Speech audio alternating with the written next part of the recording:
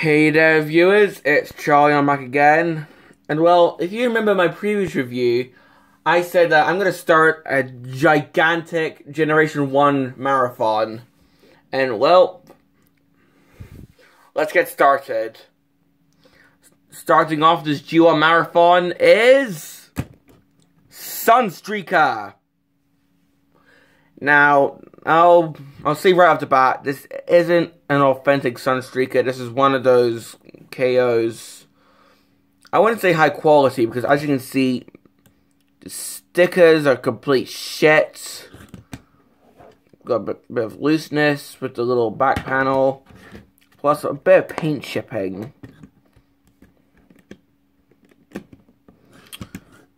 So, yeah. This is why I recommend that you stick with authentic figures rather than going with these KOs. Because, well, yeah. But, well, having a 360 of Sunstreaker, as you can see, we have the rub symbol, which pretty much every G1 figure between 85 and 88 had. If I rub it, well, you can sort of see, I can just,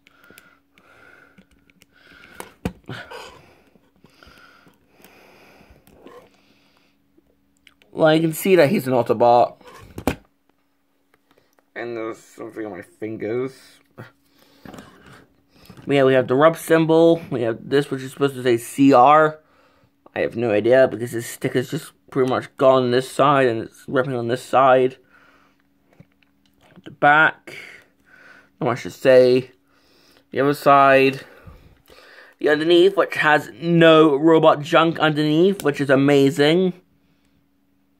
And if I can read this, it says, I'll read this off screen. Hasbro 85, Takara 85, Japan. So yeah. So at the top, where it says Countach, because this guy is a Lamborghini Countach with an exposed engine. And if anything, I think this is cool.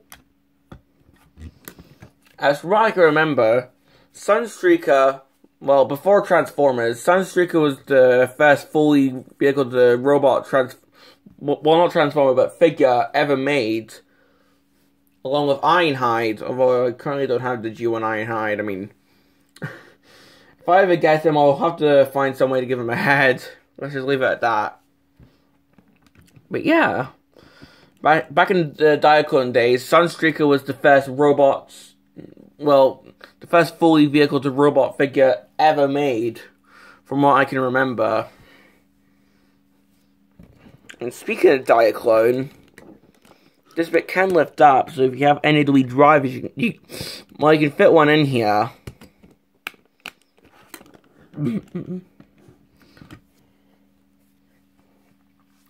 So that's pretty much it for the vehicle mode. Because, well, the other Lamborghinis in G1 that I can even think of off the top of my head, aside from this guy, are Sideswipe, Red Alert, and Breakdown. And I guess if you count the GoBots, and also Spoiler. But anyway, before we get on with the transformation, here is Sunstreaker's box. And this is pretty much the only G1 box I actually have right now. Granted, as I said, it's a KO or a reproduction, but still, it is cool.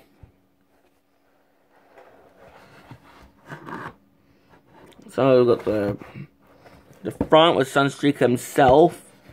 It says that he transforms from a race car or Lamborghini to robot and back. Autobot Warrior Sunstreaker, ages 5 and up. The top, which actually shows the transformation. The side, which shows Sunstreaker. The other side, which also shows Sunstreaker. The underneath, which also shows Sunstreaker.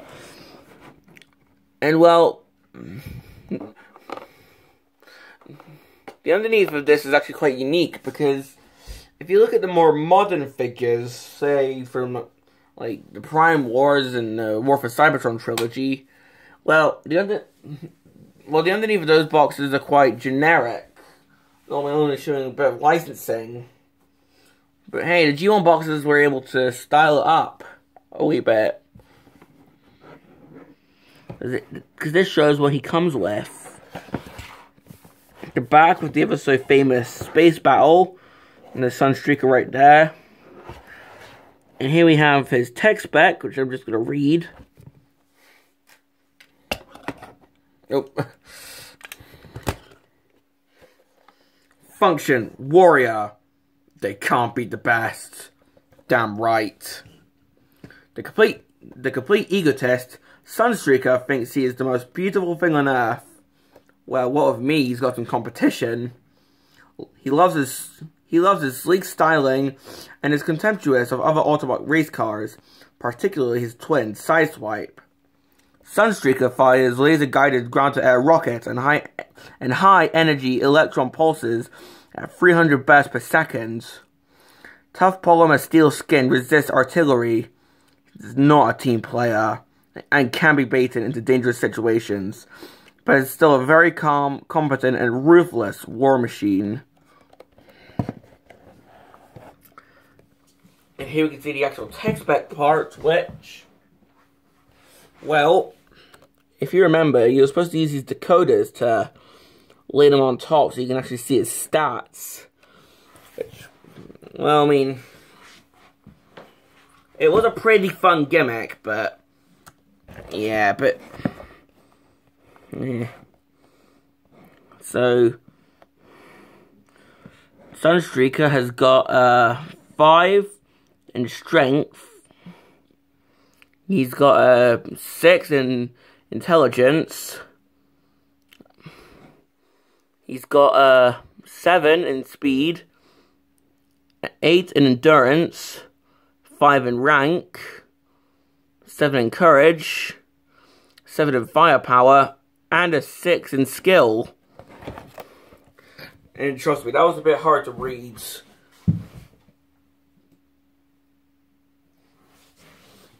It's not like the Energon figures with their cards, because they were way easier to read. But that's pretty much it for Sunstreaker's vehicle mode, so let's get on with his transformation. Well, what I like to do first is move this little panel down, get the arms, and move them out. Then you can close this back up. And I like to repurpose this as sort of a flying mode, similar to what Trax had. So yeah, now you can have a super flying hover Countach. We'll then take the front of the car, extend that out, move out the... We'll move out the front of the car to form his feet, and then, well, open that back out again. Take the entire windshield section, move that up, and then just close it up there. Close this back up, raise your phone a bit. Come in here, lift this up, and that's Sunstreaker's head. And seeing how this was G1, he has parts forming.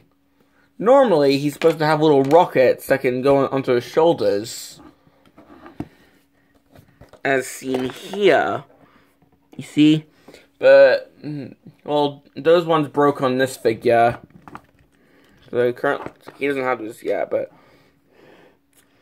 Here we have his fist. And that plugs in.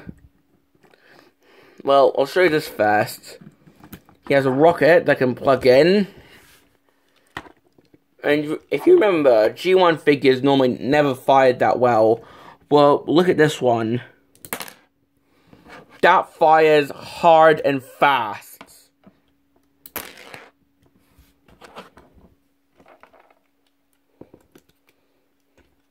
So, yeah. Well, this spring actually broke, so I had to remove it. So now it can get a bit loose. This can come out by itself, and the fist often turns by itself. So yeah, this arm sadly doesn't have a spring in it. But yeah, this is pretty much Sunstreaker in his robot modes. Having the 360, we can see that the back is actually a bit flat, aside from the spoiler there. As you can see, he's pretty much just got one heel for both feet.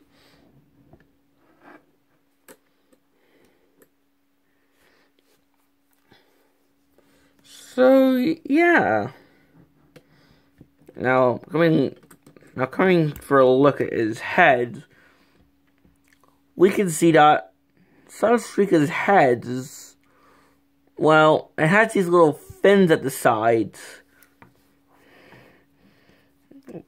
as you can see here. And from what I can remember, the G1 cartoon sort of made these a bit pointy looking. Yeah, aside from the little ears, his head is pretty much generic.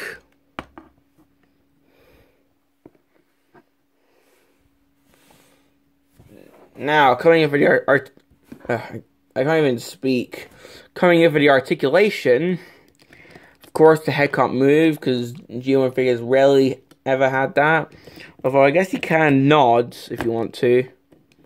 Arms actually cannot move up at all.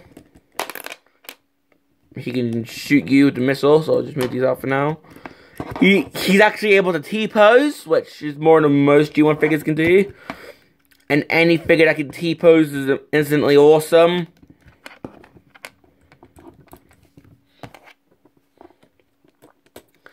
But, well, that pretty much ends it for the articulation.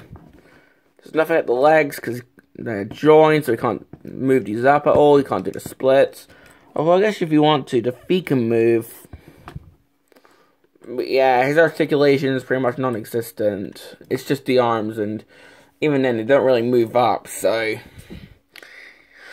I mean, come on. Even the GoBots figures were able to move their arms up. But yeah, that's not my only complaint. My other complaint is, and this is just relegated to the KO figure, the stickers suck. The springs can break as seen with this fist. And, well, yeah. But yeah, those are pretty much my only complaints. The fact that he can't move his arms up that much, and the springs can break quite easily. And the stickers are utter bullshit. But other than that, I quite like this figure. So, that's pretty much it for my review on Sunstreaker. So, do I recommend him? Well, if you're a G1 fan, then definitely, because this guy is, well, he looks rather cool. As I said, he was pretty much the first Transformer ever, technically.